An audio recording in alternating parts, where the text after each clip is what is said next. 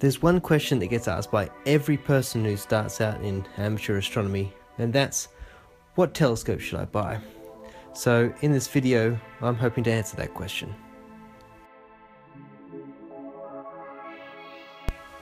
Amateur astronomy can be a really rewarding and inspiring hobby to take up, but when you start to dip your toe into the waters, you'll know that there's a lot of equipment, a lot of jargon, and a lot of terminology that you need to understand before making a decision about what telescope to buy. The first thing to understand is what a telescope does and some of the main features of a telescope. So every telescope will have an objective lens. This is either mirror or piece of glass that will focus all the light that lands onto it into a single point. The distance between the objective lens and the focal point is the focal length. Now each telescope serves two main purposes. It makes dim things brighter and it makes small things bigger. The focal length determines the magnification, and the size of the objective lens largely determines the brightness of the object. Most people will assume that the bigger the magnification, the better the telescope, but that's not always the case. Most objects in the sky that you want to look at are actually quite large, but they're very dim. So things like nebula and galaxies, some of them can be actually larger than the full moon. What you really want is to make faint objects like nebulas and galaxies visible. And this is done by the aperture of the objective lens. Aperture is just another word for the diameter of the objective lens. The larger the aperture, the more surface area is available to collect light, so you'll be able to pick up finer details and dimmer objects.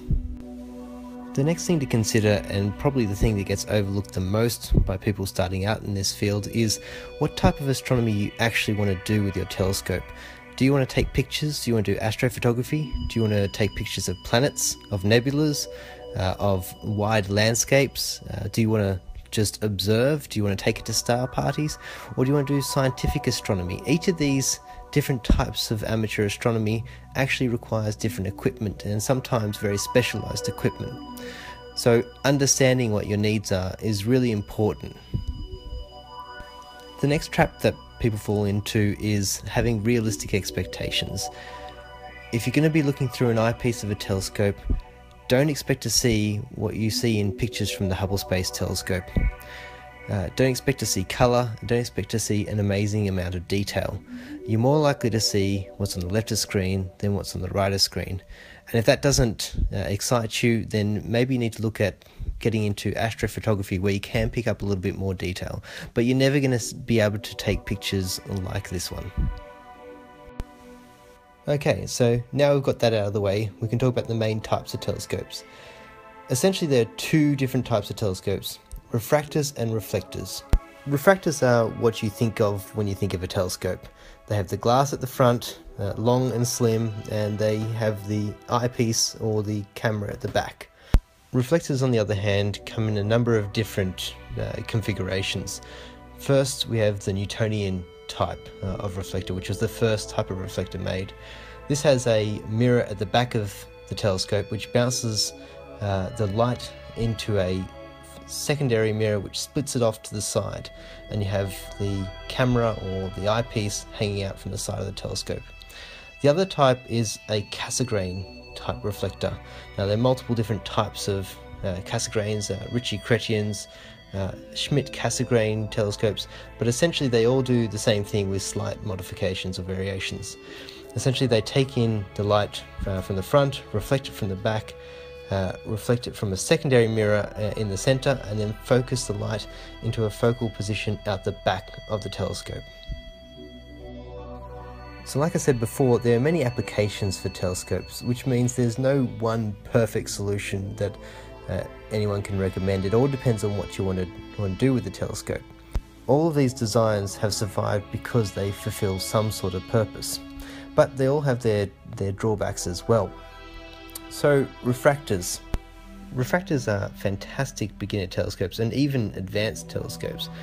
They require very little maintenance. They're ready to observe when you are. They also tend to have a short focal length, which means that they have a very wide field of view. which is sometimes good for looking at nebulas and some of the larger objects in the sky.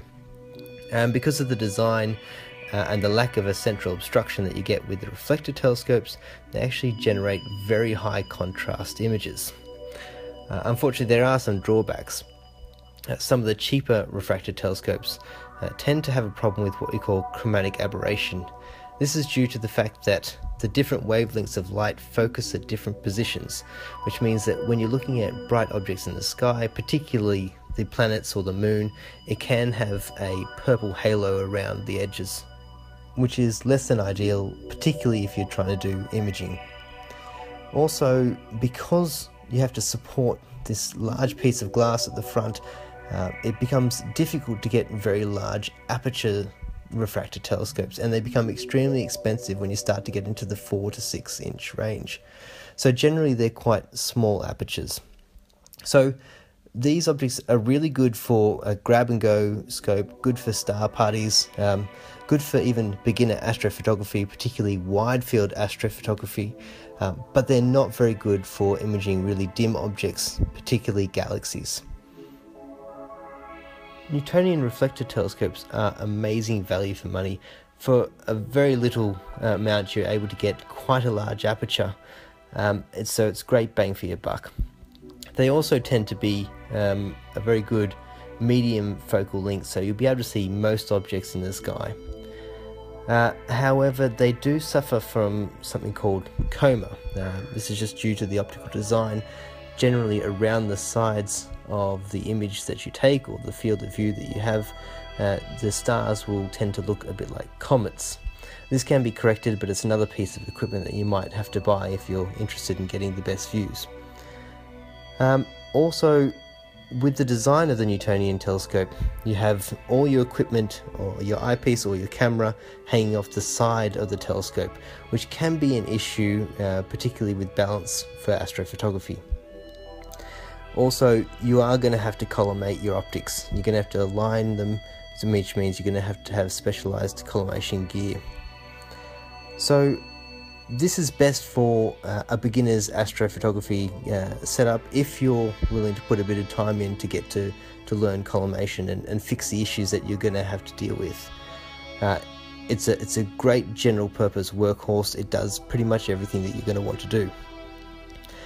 It's not very good for the casual stargazer, someone who's a lazy astronomer, just wants to pick up the telescope and observe at night. You're going to have to collimate those optics. And it's not particularly good for a lot of heavy equipment for astrophotography. So high-end astrophotography is generally not where this telescope is best suited. The other type of telescope is the Cassegrain. Cassegrains tend to have a really long focal length because they're bending the light back on themselves twice. This means that you have a high magnification. Also, these types of telescopes are generally really compact for the type of focal length that you get.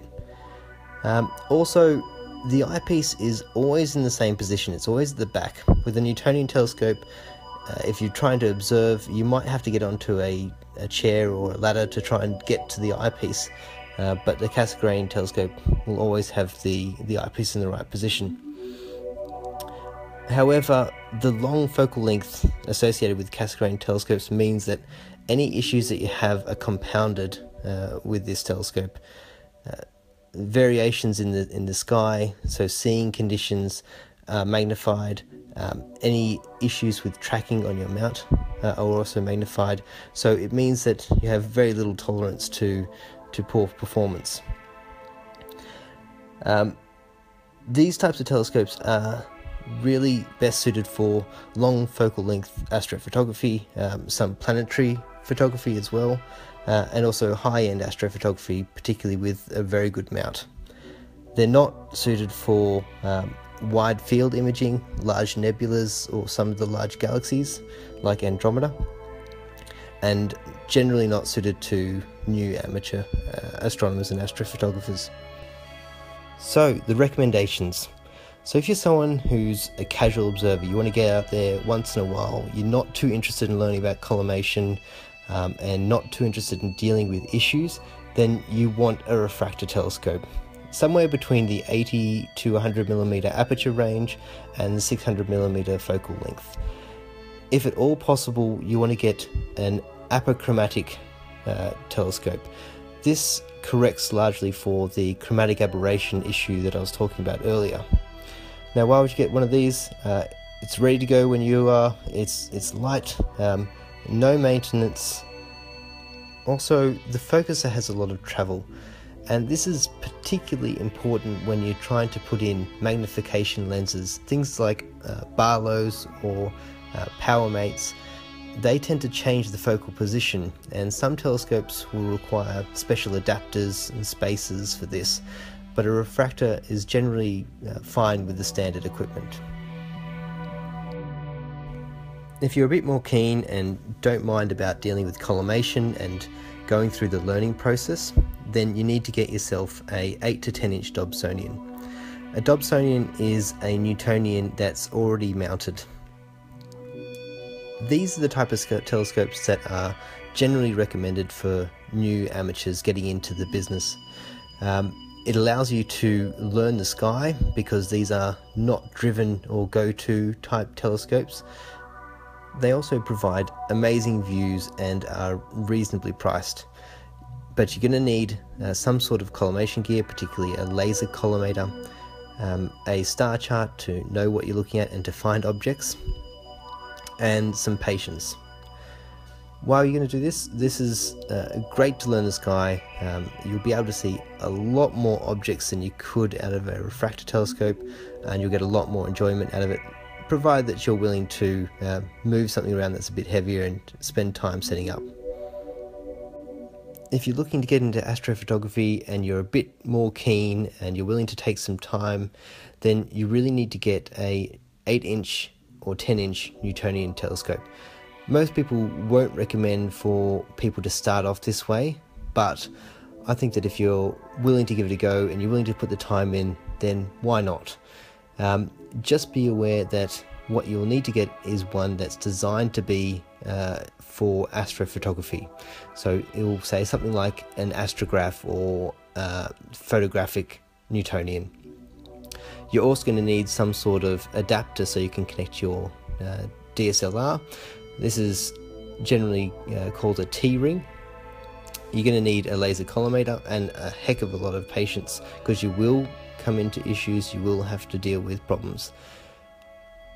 But the benefit of this is that it is a fantastic entry into astrophotography. You'll be able to take images of most targets within the night sky and get to know what you like and what you don't like about astrophotography. Now, the one thing I haven't talked about much is the mount of the telescope, and in some ways this is more important than the telescope itself. So the next video will be focused on what mount you should use. So I hope this video helped. So if you went out and bought a telescope, I'd love to hear about it. Leave it in the comments below.